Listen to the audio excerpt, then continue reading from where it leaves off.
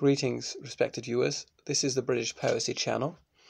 I'm going to read a poem by the celebrated 16th century British poet Sir Thomas Wyatt, who was a significant figure in politics at the time. Anyway, so this one is about hunting, which is a very popular sport amongst the upper orders at the time. I've got a bit of a sore throat, hence I'm quieter than usual. Might be a certain lack of expression in this rendition. Whoso lists to hunt, I know where is a hind, by Sir Thomas Wyatt. Whoso lists to hunt, I know where is a hind, but for me as Ellas, I may no more. The vain travail hath wearied me so sore.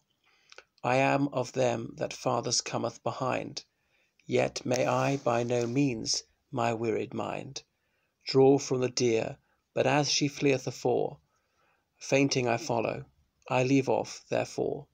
Sithens in a net I seek to hold the wind. Who lists her hunt, I put him out of doubt, as well as I may spend his time in vain.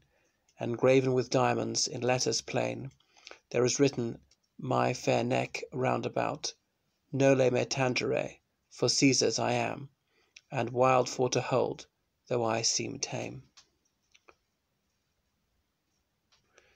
So it is unclear to me whether this is written from the deer's perspective or not.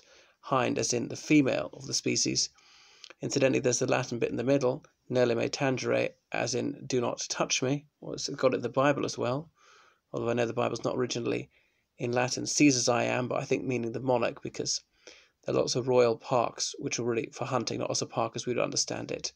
And only they were allowed to hunt deer, and people could be severely punished, blinded for poaching deer. So that is that piece. Well, perhaps you derive some gratification from hearing it. That's all. Toodaloo.